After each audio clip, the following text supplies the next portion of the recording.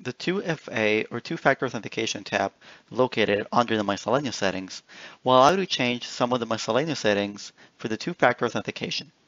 For example, the code length, the code dictionary, the SMS 2FA code expiration in minutes.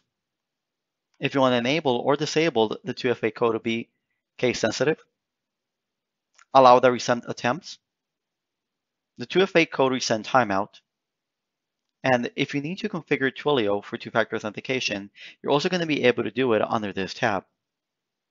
From within the Twilio settings, you're going to be able to input the admin SID security settings, the SMS admin token, and the SMS admin sending phone number. These are the settings located under the two-factor authentication tab under miscellaneous.